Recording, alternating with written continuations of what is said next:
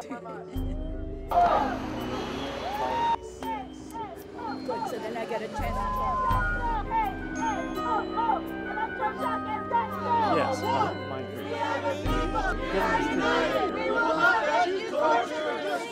I'm right across the street from the Javits Center where the American Psychiatric Association is holding its annual meeting. I don't believe most people would have a problem with psychiatry if it really took the time to sit with a person to find out what happened in someone's life that led to their depression or anxiety or their thoughts of suicide or violence. But that's not how it's done by most psychiatrists today. Today, it's a matter of a few minutes giving a diagnosis from a manual that many of us believe has no basis in science, and then given a prescription. The trouble is there's no long-term follow-up to see what is the impact of that pharmaceutical model upon your behavior.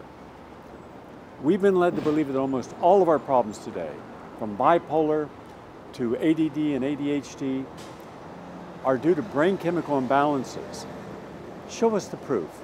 There's a lot that needs to be challenged within psychiatry. And unless we go out and do the challenging, it won't challenge itself. There's no self-monitoring. There is no council of responsible men and women. There's no council of medical elders. There's no wise men and women who are saying, we have done a lot of damage and we're not scientific. But I believe we must be here. We must stand up for those who have been abused with electroconvulsive therapy, lobotomies, forced medication, restraint, even a form of kidnapping. It's going on all the time. We are not a nation that suddenly finds that every behavior can be pathologized. Social anxiety disorder, authority defiance disorders. Are these really uniquely original conditions that impact our brain? I think not. I think these are nothing more than pathologizing normal behavior in order to sell medications. And shame on the pharmaceutical companies, and shame on the government regulators, and shame on the FDA and the CDC and the National Institute of Mental Health, and shame on the American Psychiatric Association for not having the decency to allow those of us who have knowledge and are scientific into dialogue with them. Why are we here today? To stop psychiatric oppression. Yes, my name is Leah Harris and I am a survivor. I am a survivor of psychiatric abuse and trauma. This started with my parents. My parents died largely as a result of terrible psychiatric practice that took them when they were young adults and struggling with experiences they didn't understand. They were labeled with schizophrenia and bipolar disorder. My parents were turned from people with dreams and ambitions into patients, permanent patients who suffered the indignities of forced treatment, electroshock, involuntary commitment, and a shocking amount of disabling heavy-duty psychiatric drugs. And as a result, they died early from a combination of over-medication and broken spirits. And I'm an orphan today because of psychiatry. I'm here because I too was almost made into a permanent patient. I entered the mental health system as a girl, traumatized by the painful experiences that I had had with my mother in a hostile world. Thank God I escaped the mental health system at age 18 when I decided I would not be left to rot in a filthy group home, eating food that was not suited for dogs. And as hopeless as I was, something inside me said I was deserving of a better future. Psychiatry and the mental health system were not going to give it to me. I would have to find it on my own. Yes, we protest at the APA today, but this is bigger than psychiatry. This is about the way we treat the most deeply suffering people in our society. I give psychiatry a failing grade. I give the mental health system a failing grade. Not only are they not helping people, as Jim said and others said, they are killing them. We need a sort of truth and reconciliation commission like they had in South Africa, Rwanda, and elsewhere. It's time for you, members of the APA, to be honest about pharma's undue influence in the kind of quote-unquote medicine you practice. Be honest about seclusion and restraint, forced hospitalization, electroshock, and forced medication, which have no place in mental health care. They are merely a reflection of your inability to actually help people beyond labeling, drugging, shocking, and locking them up. Whatever you are up to in there is a farce. When such human rights violations are occurring on a regular basis under your care, let's come together as people who've all been victims of a barbaric mental health system and figure out how we can affect change. And until you do, until you join us as equals in the struggle for human rights and social justice, join us to create real community supports that meet the real needs of real people. We will be here speaking out, and we are winning, and we will win. After the revolution, historians and anthropologists will study our time and say how barbaric that these things used to happen in healthcare. The mental health system was so backwards. We're so glad we're more enlightened now. We will see this day, and love to all of you who carry on the struggle for peace and justice. Thank you. Revolution! There is a peaceful solution! Revolution! Revolution! Today, we don't rely upon a council of elders. To the contrary, the older you get, the less relevant you are in our society today. So we do not respect innate wisdom. We do not look at nature as part of the answer. Instead, we say, within 7 minutes, you have a diagnosis. It is a brain chemical imbalance, and we have a pharmaceutical that will help correct that. Fine. I have no problem with that if it were true and if it worked. But it's not true, because when confronting psychiatrists, and we simply ask them, can you show us the peer-reviewed literature, some double-blind, placebo-controlled study that a brain chemical imbalance exists that proves that ADHD or bipolar or any depression or anxiety is impacted by this, and what is the proof that your drug will help? They have no evidence. To the contrary, they will say, honestly, frequently, well, it's all subjective. Again, I have no problem with saying that all psychiatric diagnoses are subjective. Then do what is least harmful, because that means if your diagnosis is subjective, your treatments are also subjective. So why would you give a drug that is known to cause suicidal ideation in a person where you could give a sugar tablet and get the same results as far as the depressive symptoms? I would rather take a sugar pill than something that would cause me to blow up my brains. And yet, instead of erring on the side of caution, the science actually shows that for minor and common depression, there is no benefit of a drug over a sugar pill. Yet there is a difference. Sugar costs about 11 cents a pound. An antipsychotic goes for about $10,000 a pound. Now, we don't mind people making a legitimate profit, but I don't want to see anyone profit when the cost is human life and suffering. That is immoral. That's unethical.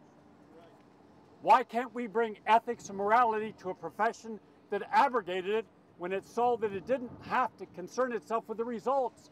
You can't take back your diagnosis in psychiatry, nor can you take back the electroconvulsive therapy, nor the lobotomy, the chemical lobotomy with Prozac, Thorazine. You can't take back the lives that were lost at Columbine when the young man was normal until he started taking a high dose of antidepressants. Why was it that when we interviewed the teachers and the students in Columbine, they said Eric Harris was normal until he got on the meds, and then he went nuts? It was all about the guns. But it's not about the guns. It's about the state of mind that a drug will put you in. What do we know? We know that all mass killings in the last 25 years have been 95% of people are on psychiatric meds. Instead of exploring the meds first, we immediately attribute the violence of the guns. So, we're right back to where we started. My concern is that people enter medicine for noble reasons. My concern is that patients go to doctors because they know that they want to help them get well. My concern is that the doctor's not helping the patient and the patient's not helping themselves with the current model. We need a new holistic approach in mental health care.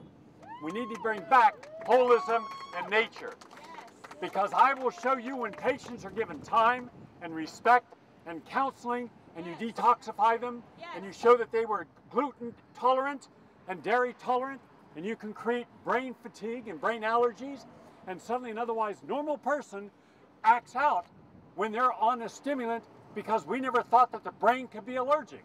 It is. You can have brain allergies that can cause depression, anxiety. I recently counseled a young man. He was on 2 meds, and his father said he's got ADHD, and now they want to give him a 3rd med. I asked a simple question. I said, are there any teachers you like? He said, yeah, there are 3 teachers I like. And you don't like? He said, I don't like the others. I said, what do you get in the classes where you like the teacher? I get A's. What do you get when you don't like the teacher class? I fail. Is there anything you do outside of school you like? Yeah, I like soccer. Anything you don't like? Yeah, I don't like homework. Now keep in mind, could you imagine no teacher, the school psychologist, the psychiatrist, no one caught the fact that you cannot have episodic ADHD. In other words, you can't be normal in the classes you like and abnormal in the class you don't like. Normal when you're out playing, and not normal when you're asked to do homework. Normal when you don't like doing the dishes, and abnormal. You see, this is how it works. If you have a true brain chemical damage state, it is all the time, 24/7. And yet, if we detoxified, as this kid did, the individuals, put them on a healthy diet, you got rid of dairy, gluten, sugar, artificial sweeteners, and caffeine. You took the damn cell phone away. So you're not sleeping with it, creating electromagnetic pulses in the brain.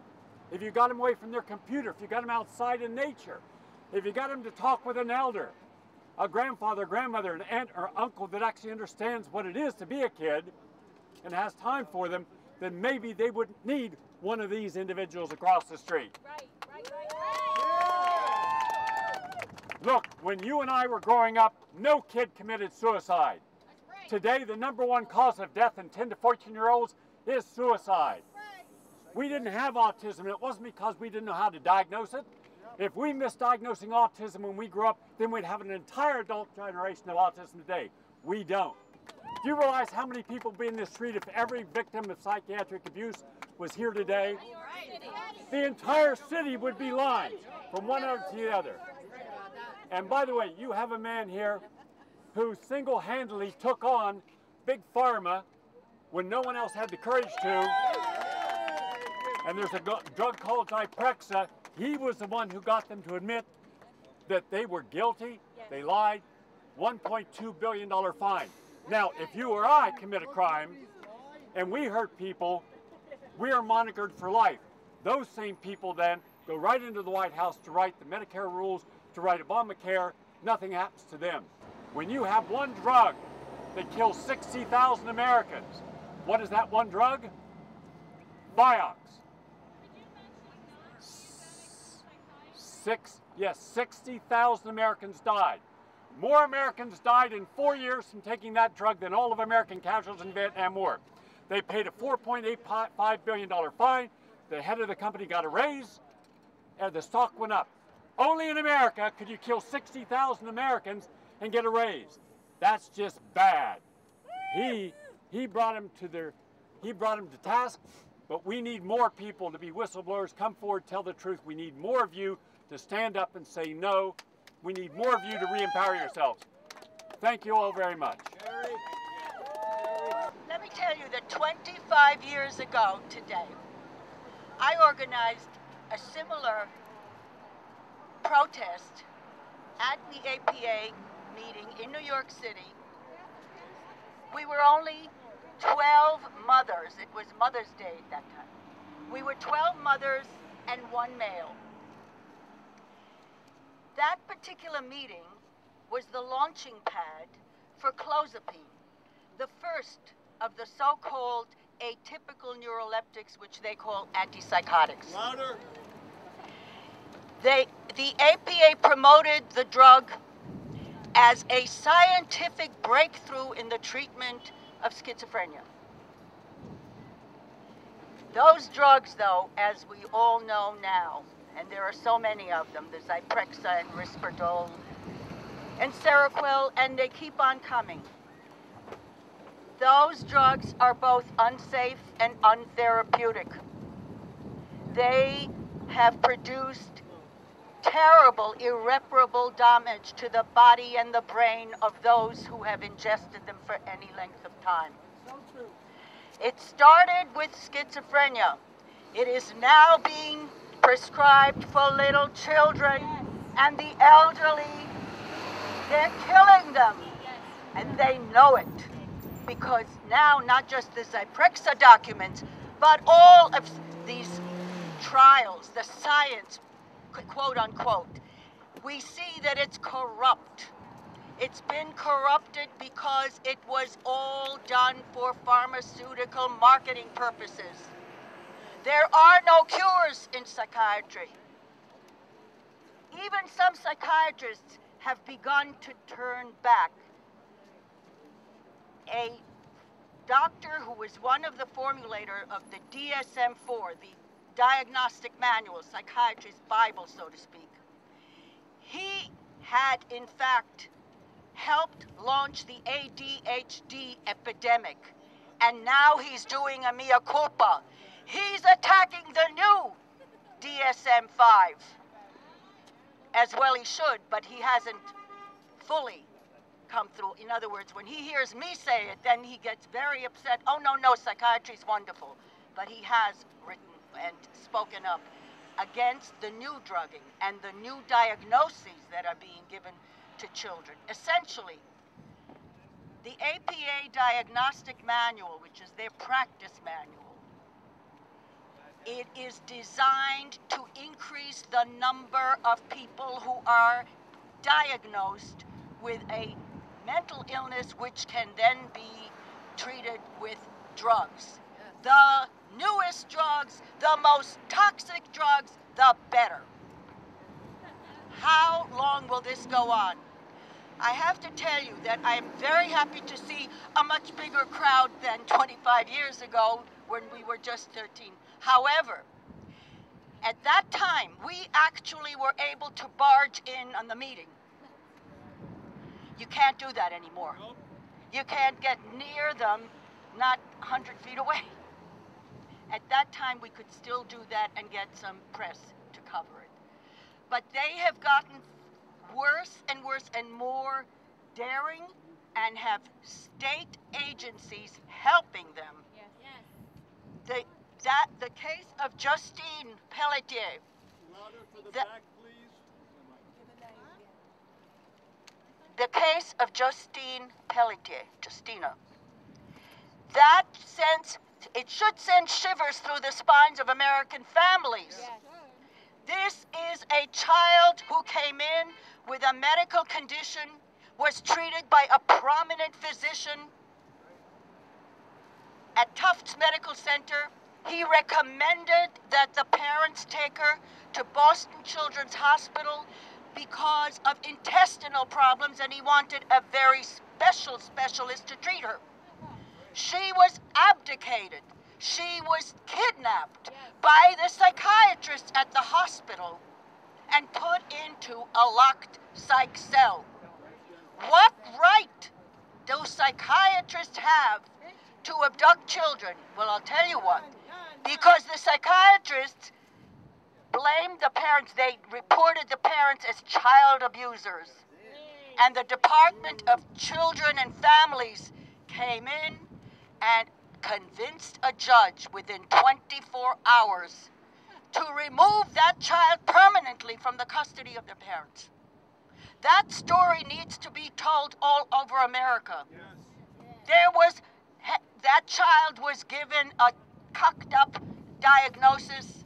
I can't even remember the name because nobody even uses it, but it essentially means it's made up, it's in the mind. Well, the child is now in a wheelchair. Yes. They took her off her medicines, her therapeutic medicines for which she was being treated.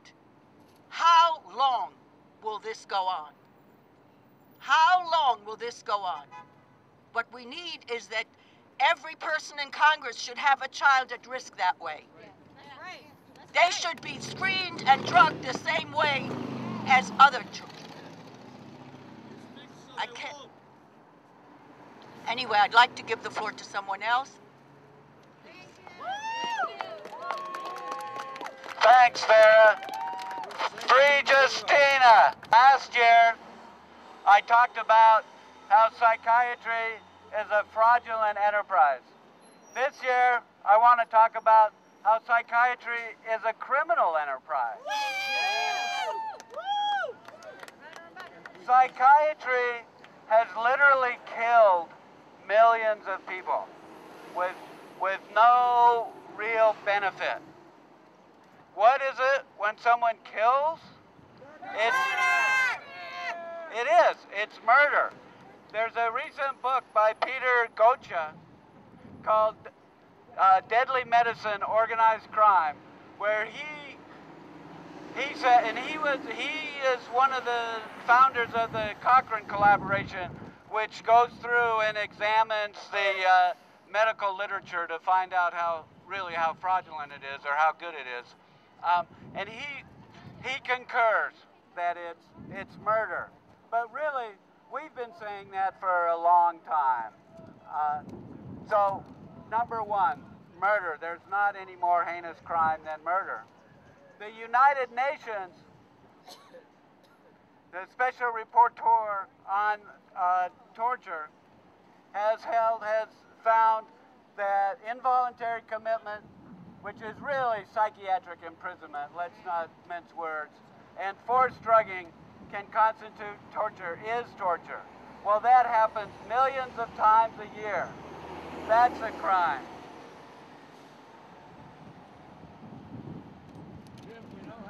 Okay, and Lauren, who just introduced me, in her dissertation, Devoiced, also talks about our newly minted PhD, Lauren Tenney.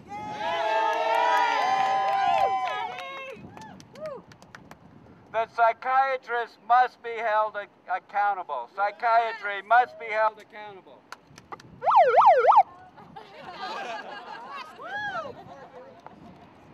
Who are some of the people that have been murdered? Little children. Rebecca Riley, 2 years old, when she was started on neuroleptics. I don't call them antipsychotics. They don't have antipsychotic principles for many. They're neuroleptics. They're brain toxins. They're chemical lobotomies.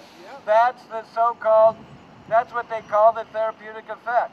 Rebecca Riley was started on these drugs when she was 2 and dead by 4.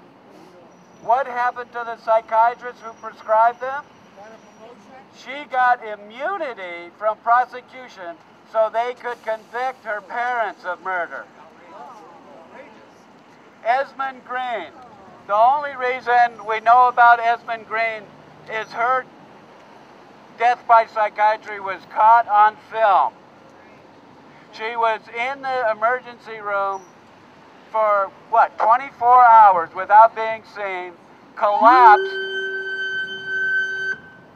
and the staff just walked by. One person even kicked her. So I wrote a letter to the coroner saying, these drugs, she died of deep vein thrombosis. These drugs cause deep vein thrombosis. What did the coroner do? They wrote back and said they were satisfied with what they had concluded. Outrageous. Gabriel Myers. Gary Null talked about little children committing suicide. He was one. He was given drugs that caused suicide. He'd had a terrible childhood, and he needed support. He needed help. He was given psych drugs instead, told there was something wrong with him rather than helping him deal with what happened to him. He was given a drug that causes little children to commit suicide, and he did at the age of 7. Dan Markingson, he was enrolled in a study, and his mother desperately tried to get them to take him out, a dangerous study of neuroleptic drugs, and he was killed. So these are murders. psychiatry also, or psychiatric drugs, especially the antidepressants, cause these murders, as Gary Null said. Okay, what do we have across the street with psychiatry? A travesty. A farce. A travesty. Tomorrow, Vice President Biden is going to be talking. And we have these tragedies, almost certainly caused by psychiatric drugs. And now there's a witch hunt. We're really facing a witch hunt. And Gary Null talked about the Diagnostic and Statistical Manual being completely subjective. It's really no different than the spectral evidence that was used in the Salem witch trials to convict people, women who, really were not liked, and burn them. So I wrote a letter to the Vice President explaining all this, and I got a form letter back. But now they're teaming up with psychiatry to come after people with psychiatric diagnoses. And the National Institute of Mental Health says that half of the people at some time in their life will have a psychiatric diagnosis or should have one. So half the people are crazy. What's crazy is this country. Most of the children on Medicaid given these drugs, it's not properly covered under Medicaid, and it's Medicaid fraud, and we've got a legal campaign going to sue the doctors for committing this fraud, and it's on our website, psychrights.org. Yeah. Woo. Woo. This level of intellectual scientific design is just too egregious. I urge you all to work hard to defeat the Murphy Bill, H.R. 3717. So many will lose their funding and close. It will expand forced treatment, locking up and violating the civil rights of thousands. It will take us back 30 years. Thank you so much. I love you all.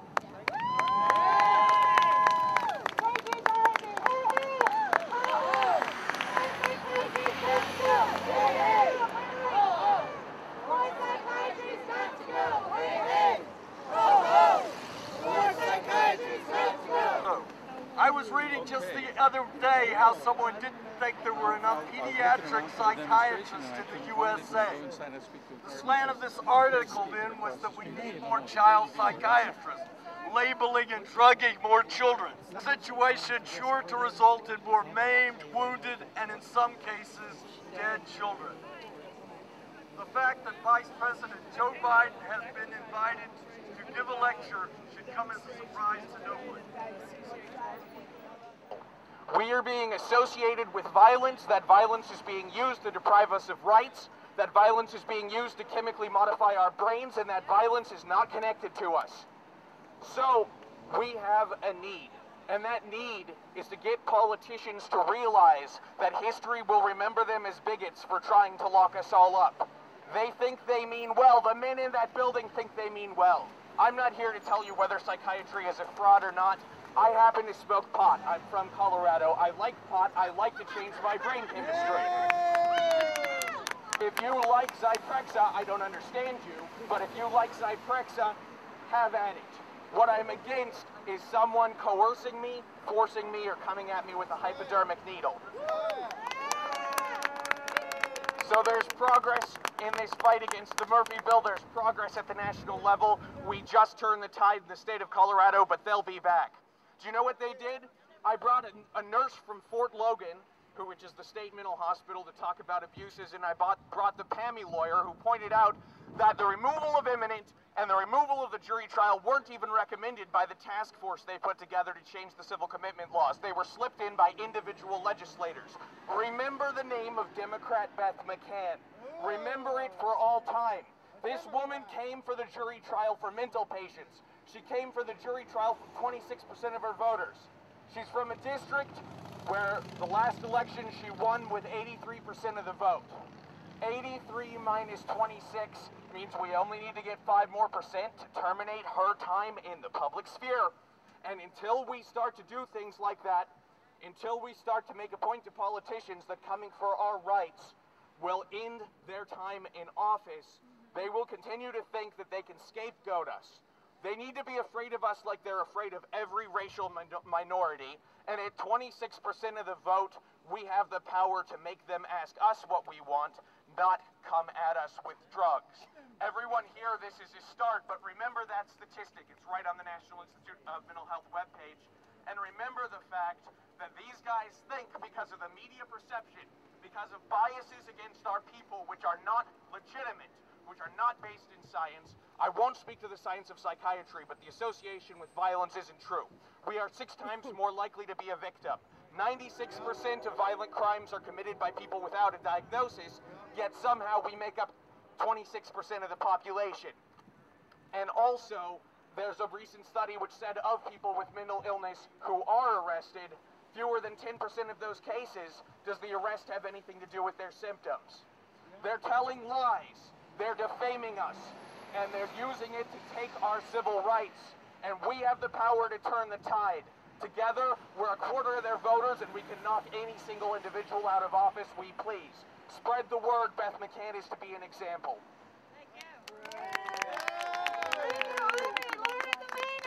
On May 8, 2004, 27-year-old Dan Markington died by his own hand after being placed without consent into an AstraZeneca clinical trial of 3 powerful neuroleptic drugs.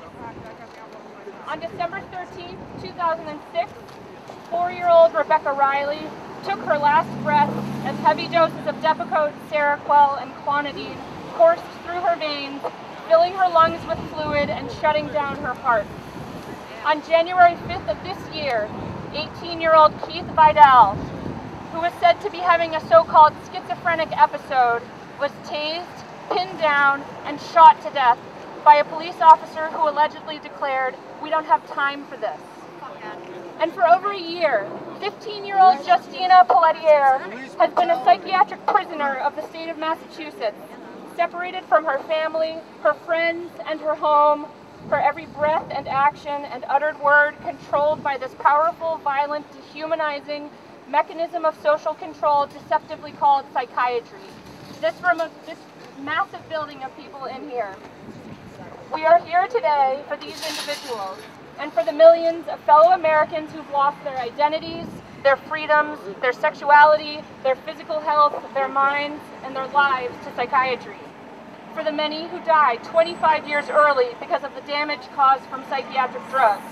For the youth of our country, whose natural, healthy, human experiences have been turned into symptoms to be drugged indefinitely, robbing them of their right to grow up fully human.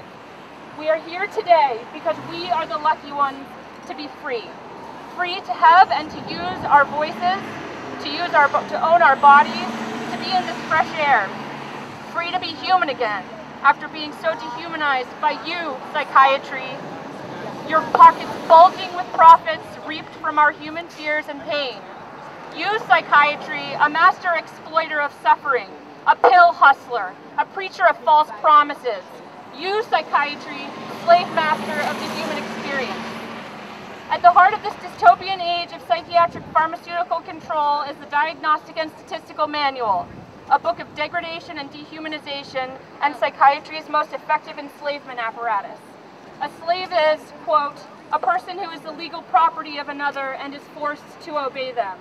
Justina Pelletier and so many others are currently locked against their will on psych wards and in so-called group homes. Clinical strangers, their indefinite masters, determining what chemicals are to be put in their bodies, whether they'll have custody of their children or be allowed to work or see friends or attend school, and when they'll be able to breathe fresh air again. Psychiatrists call these human beings their patients for whom they so-called care. There are 2 fundamental problems with the diagnostic and treatment paradigm or system that we have for mental health and psychiatry. The first is that the diagnostic system has no validity. They have been searching for biological causes of what gets diagnosed as mental illness for 150 years. And with increasingly sophisticated scientific research methodology, and they've never found anything.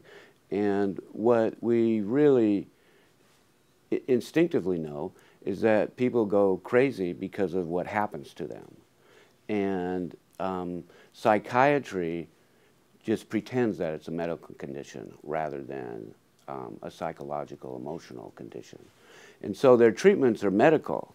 And medicines are basically poison, and they may have some benefit. But for psychiatry, the benefit of the medicines are virtually non-existent for most people, and they are very harmful. So when you talk about the people that have the most extreme diagnoses, like especially schizophrenia and also, say, the manic phase of bipolar disorder, the drugs that they use to treat them are keeping them from getting better. And there are very good studies that show that if we can, instead of saying everybody that comes into the hospital psychotic, which I like the term crazy better because it's just, I think, a more natural term, and don't automatically put them on medicine, on these drugs, about 80% will get better and get on with their lives. Now, there's about 20% we haven't figured out how to do that with. But what happens is once these people are put on drugs, most of them, their lives are ruined, and their lifespans are shortened by 25 years. Christina Pelletier from Connecticut has this rare condition called mitochondrial disease. And she was treated, and it's a very serious disease, and there are some specialists, and she was seeing a specialist at Tufts who treated her very successfully to the point when, about 15 months ago, when she was 14, she was a competitive skater. And she got the flu, which can be very dangerous for someone with mitochondrial disease. And a doctor from Tufts had recently transferred to Boston Children's Hospital, who was a gastroenterologist and was familiar with mitochondrial disease treatment.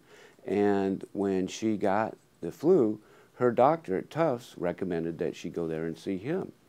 Well, before she got to see him, a psychiatric researcher who has this theory that 50% of the children that come into the hospital are hypochondriacs. The medical term now is somatoform disorder, that it's in her head, decided, oh, there's no such thing as mitochondrial disease, and shipped her up to the psychiatric ward. And when the parents objected, petitioned the Massachusetts court to take control and custody away from the parents. And she's been there for, I think, 15 months now. And the court also put a gag order on the parents not to tell anybody about it. And they went along with it for a while.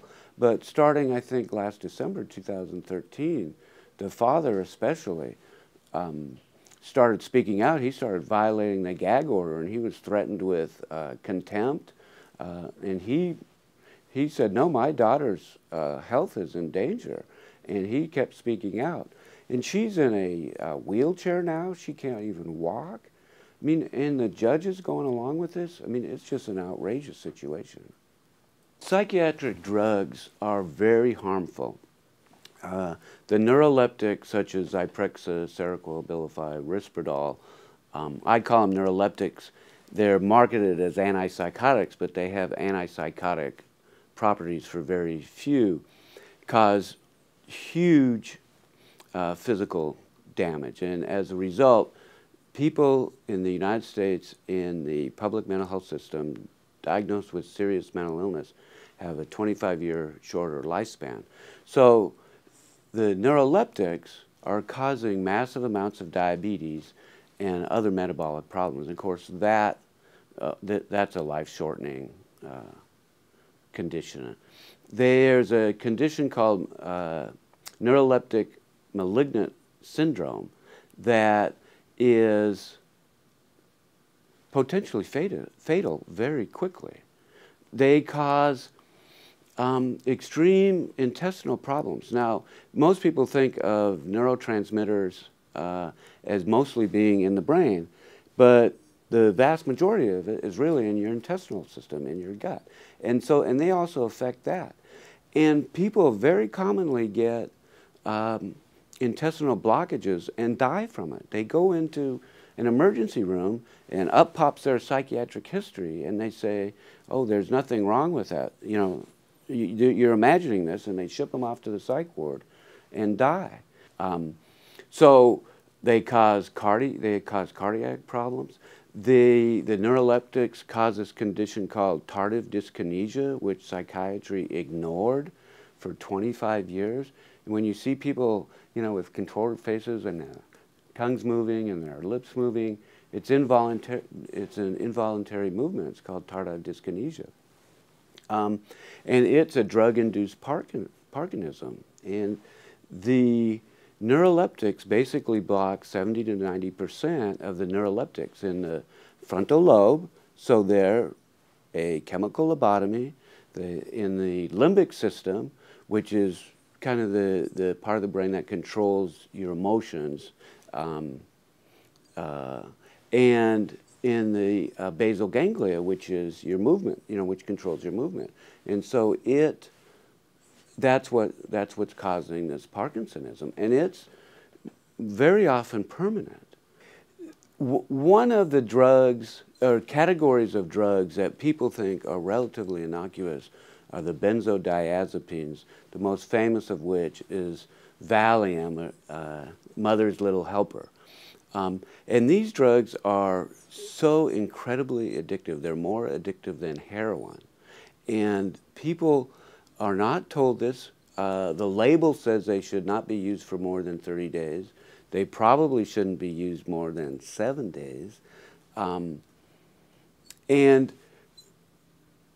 some people, when they go, if they go off them too fast, they'll have what's called a protracted withdrawal syndrome, where they are in real trouble for a real long time, and they can cause psychosis too in the withdrawal, and people can get seizures from withdrawing from them, and they're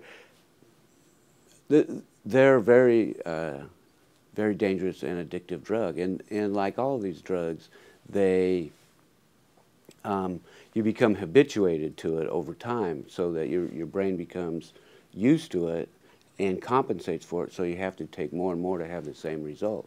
Go back and look at all of these inexplicable mass murders, starting with probably Columbine, I forget what year it was.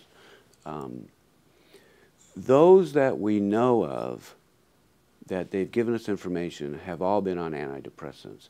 And there's this marvelous book by Peter Breggin, the dissident psychiatrist, called Medication Madness, that goes through all these drugs and shows how they cause suicide. And so we're in a witch hunt mentality against people diagnosed with mental illness, and saying we need to put them in treatment, when all of them were in treatment. They were treatment failures. And we don't, the problem isn't that they weren't in treatment. The problem is that it's not being recognized that these drugs are causing, it's a relatively small percentage, but there's millions of people on these drugs like Prozac and Paxil and Zoloft that cause this, that we're seeing this. And so the one thing that people can agree on is to scapegoat people diagnosed with mental illness, and so that's what's being done.